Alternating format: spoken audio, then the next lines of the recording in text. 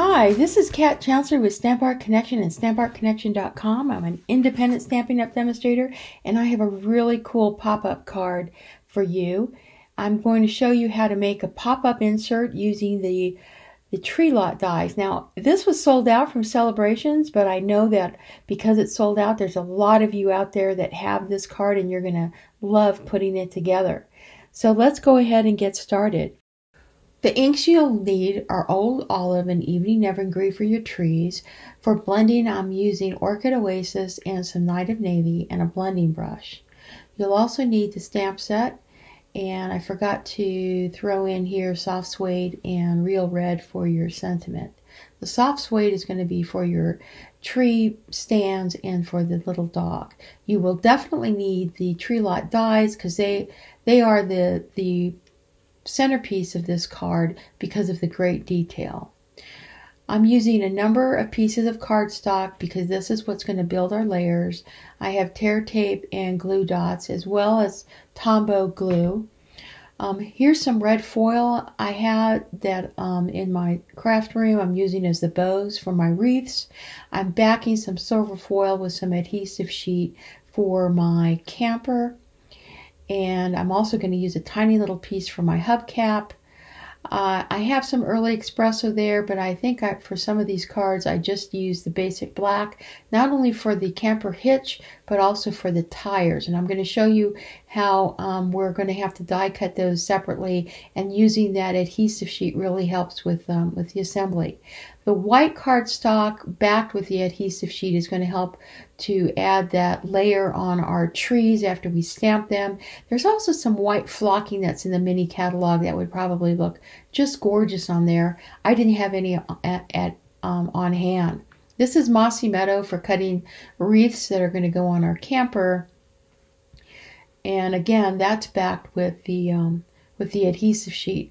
Just some basic white cardstock for stamping. You can see I've made several of these. I'm using the puff paint, snowfall accent puff paint for the front of my card just to add some dimension. The base is going to be in real red, and then our inside pop-up insert is going to be in basic white. And I have two pieces of cardstock for the front. One we're going to color and then one we're going to matte. All my dimensions and information are on my PDF. So that is available on my link on my blog. So the inside cardstock is going to be 5.5 by 8.5, and you're going to fold at 4 1/4. That makes a pop-up insert. I'm cutting two pieces for the front, 5.5 by 3 3/4 for coloring, and then 5 1/4 by 4 for matting. And you just need some basic white cardstock for stamping. The real red is going to be our base card.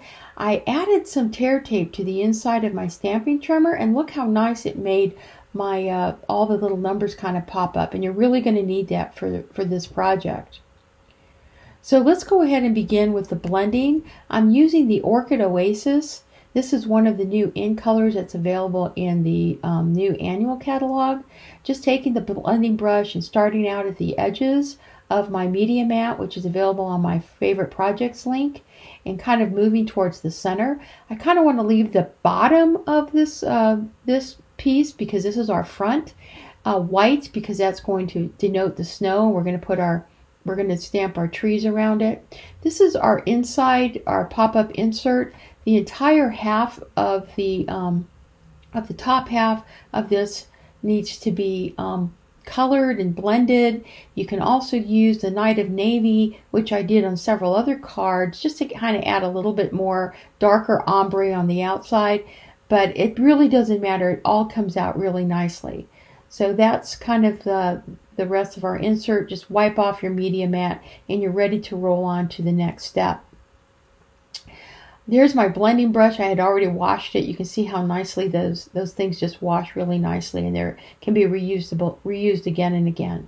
Now on my the next step is the cutting, and you will get this full-size PDF as part of my project PDF. You will need your stamping trimmer, and you want to turn your stamping trimmer long ways, because you're going to kind of work your cardstock down to your measurements, and just taking the cutting blade, we're going to start. Our first cut is going to be, the edge of the card is going to be at 3/4 inch, and then we're going to cut from 3 3/4 from the top to 5 1/4. You can see there's 3 3/4, and I'm going to go ahead and cut all the way down to 5 1/4 right there. Then I'm going to just pick up that blade, don't move the blade, and then move your cardstock down to 1 1/4, and then just move that blade back up to 3 1/4. We're then going to move it to 1 3/4, and for this one, we're going to cut from 5 1/2 to 3 inches, or 3 inches to 5 1/2. Basically, if you're going from left to right, moving it down to 3 3/4. Again, we're going to cut 3 inches to 5 1/2, and that's going to make our middle pop-up piece, the large piece for our camper. And then we're going to move it down to 4 1/4, and we're going to cut 3 1/4 to 5 1/4, and then move it down to 4 3/4, and we're going to cut 3 1/4 to 5 1/4, and that's going to create our cuts for our pop-up. Now we have to score those for folding. So take your scoreboard, and you're going to score the first one. There it is. I'm kind of showing you your template. You're going to score it 3 inches for the large pop-up in the center, which is where our camper is going to go, and the two sides are going to be 3 1/4 and 5 1/4 respectively. And there you go. Now, before you fold anything, we're going to do the stamping. And what I like to do here is I like to mask the that inside pop-up piece where my camper is going to go, because I just want the trees to kind of show on the outside where I'm going to add some other trees. Now I'm using the, this is a 2-step photopolymer stamp set. So I'm using my my stamping piercing mat, and then the just the large or medium-sized tree, and I'm also making sure I don't get any of the tree on my snow background, just kind of neatly masking that. I'm using both the Orchid Oasis, and I'm using a little bit of Night Navy with the stamp off technique here to kind of create a little bit of dimension. And there's the Night of Navy kind of used in the background to kind of give you a little bit more dimension. Okay, so that creates our background. And you really can't go wrong with using the stamp off technique and those two colors, Orchid Oasis and Night of Navy. Now we just kind of carefully pull off. Don't worry if you did, you can see I got a little bit of ink there. Don't worry about it. Now we're going to fold our pieces, and then we're going to do our mountain and valleys. The mountains are going to be our centerpiece and the pieces for our trees. And using your bone folder, just make sure those are nice and crisp. And there's the inside. Now this is cut at the full 5 1/4 by 4, but because I'm putting it inside the red base card, there's really no the red doesn't show. So I'm just going to very carefully cut this down. It's about 1/8 of an inch all the way around. And what it's going to do is when you put that on the real red, see how pretty you have a nice red border, and that's really what we want to do. And I choose to do this after I've done the blending, just because I can make sure I got the blending well.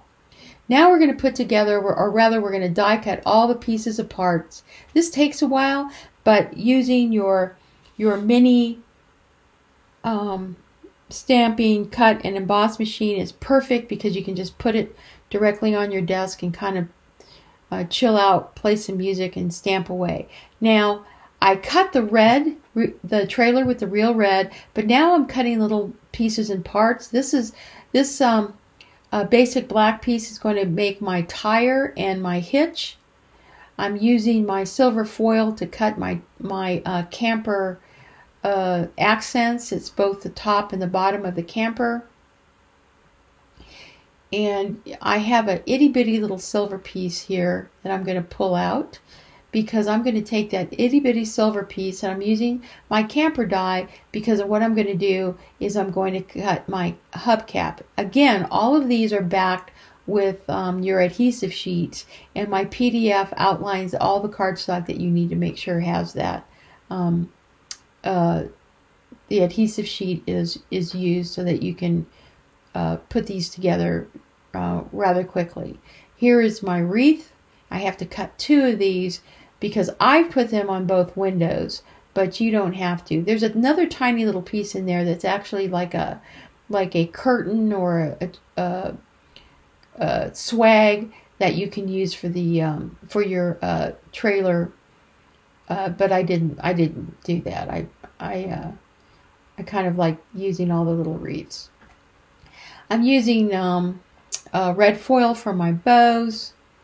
I'm cutting 2 of those. Again, that is backed with my adhesive sheet. And putting everything aside, and you can see how the little pile begins to grow, but it's a lot of fun to just kind of zone out. Now I've already stamped using evening evergreen, and I'm just kind of fitting my dies. I'm using primarily the small and middle-sized trees. I'm only using the larger tree for the large Christmas tree that's going to go on the inside of my card that we're going to embellish with some red rhinestones. And I just cut a bunch of these because I just wanted to use the dark and the light to kind of create some contrast for my pop-up.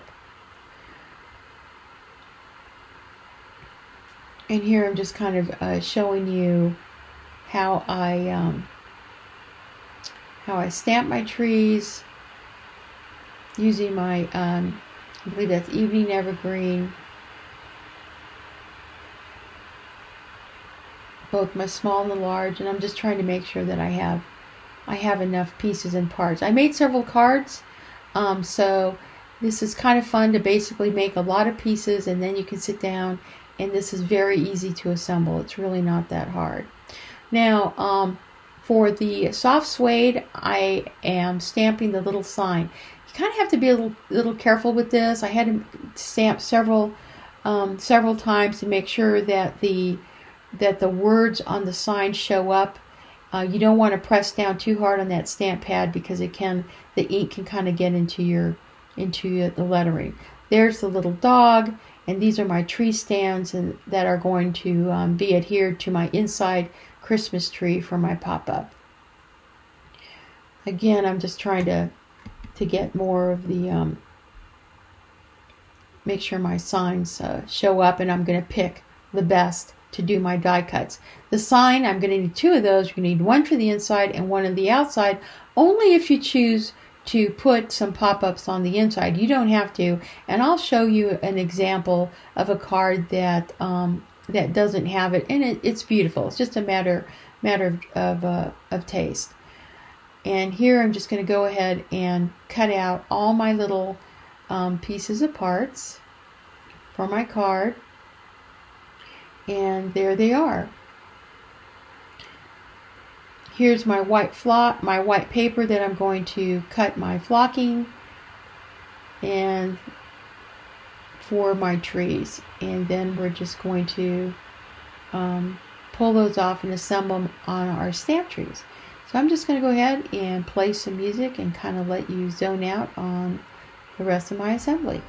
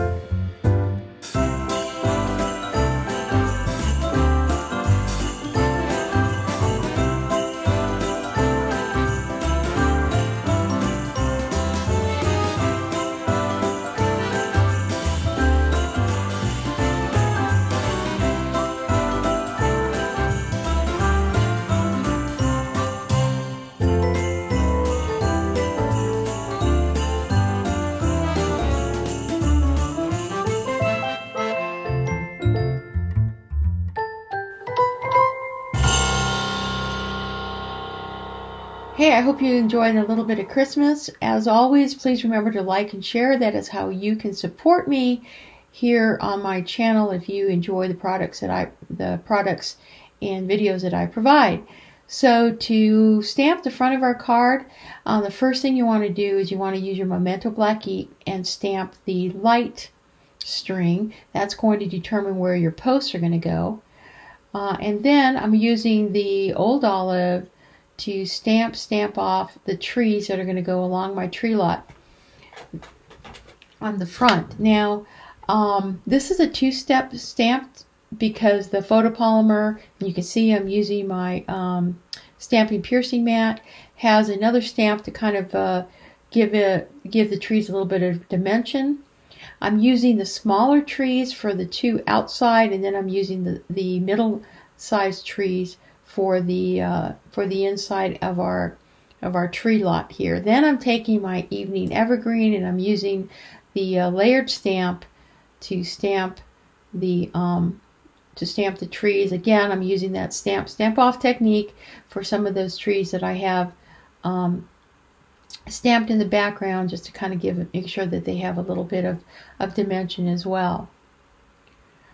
Now to stamp my light post that I'm using soft suede ink with, I want to grab my post-it notes. I'm just going to kind of mask my trees to make sure that I don't kind of over stamp or stamp over it too much, because I kind of want to create that nice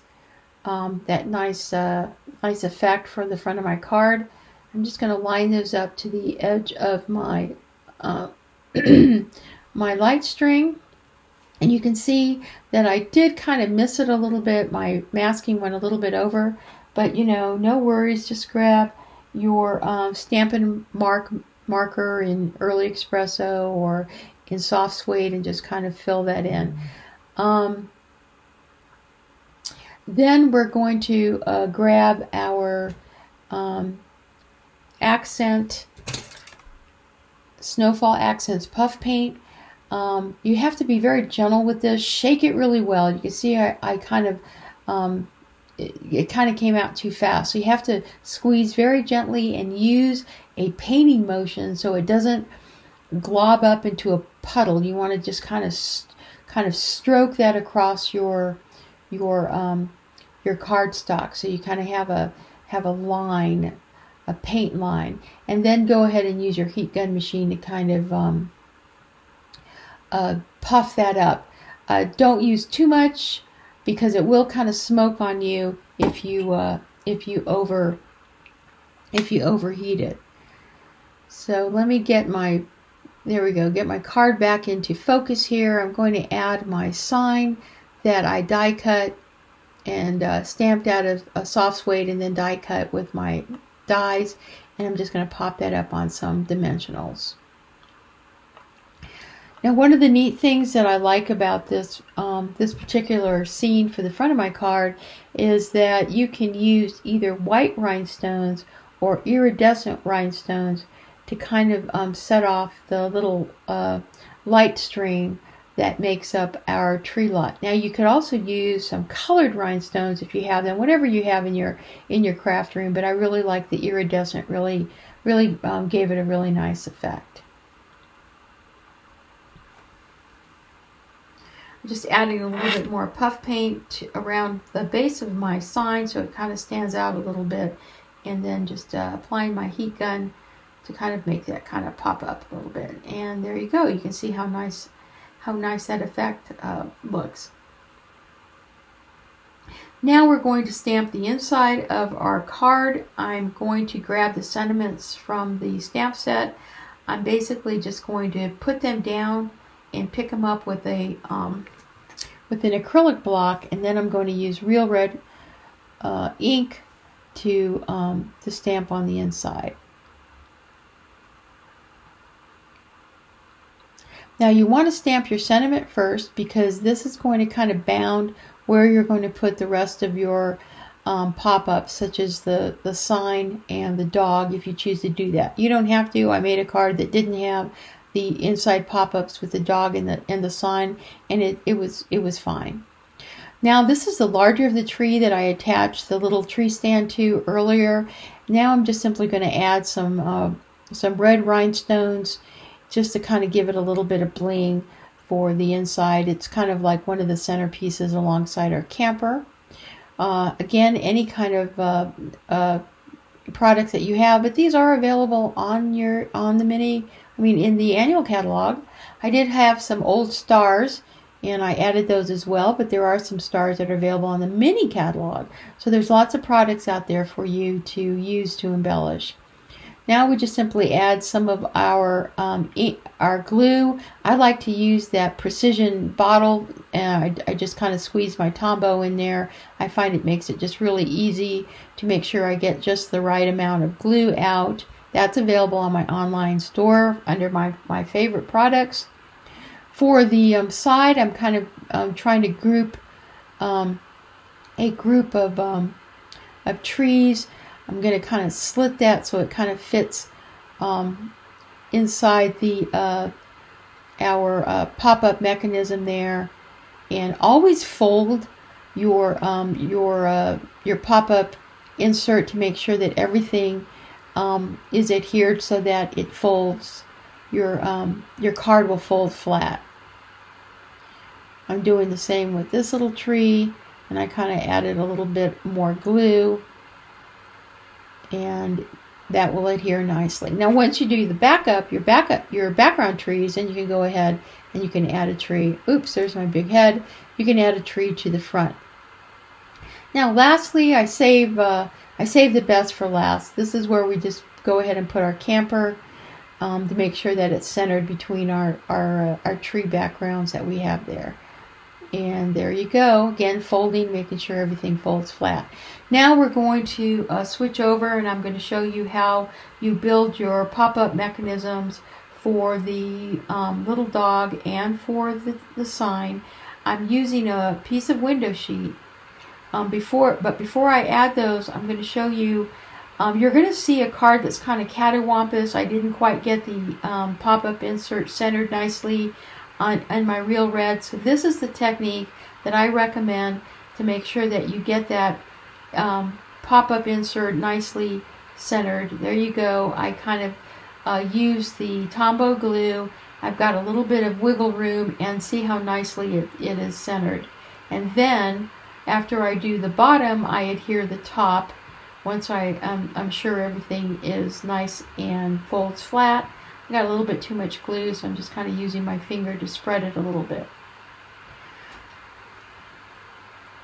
Now you see that's the one that's the version of the card that didn't quite make it. It's a little bit cattywampus, and that's because I used tear tape. Now these are the mechanisms. It's simply a piece of window sheet that I cut, and it's about maybe an inch. And then I basically just folded it in half and used my bone folder to crease it. And they will just disappear. I use glue dots because I found that's the best adhesive for putting the little dog and the sign onto this acetate, this window sheet, and then I trim the edge to make sure that it's not showing up behind our little figure. You can see where I've already stamped the little paw prints that come with this stamp set. Then I use tear tape, and I'm using 2 layers, and I'm going to adhere it there, and it totally disappears. You don't even see it. It's really a nice effect. Doing the same with the sign. Because it's a window sheet, you can be kind of generous with the size.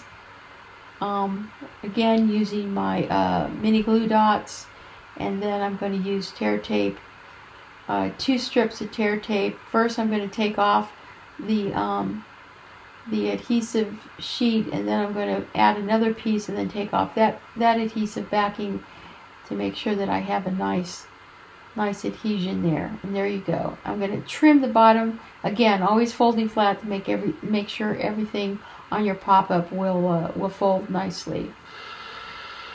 So now that we have the inside of our card done, let's go ahead and adhere our front using our mat on our Real Red cardstock. You can see that this was not a difficult card to put together. Thank you so much for joining me. Please like and share and support my channel if you appreciate the videos that I provide. All products are available on my online store. Go to my blog for product details and visit my favorite products link to purchase such tools as this great media map. I'd be happy to be your demonstrator or join as a hobbyist for a 20% discount and personal attention from me. Take care and happy stamping.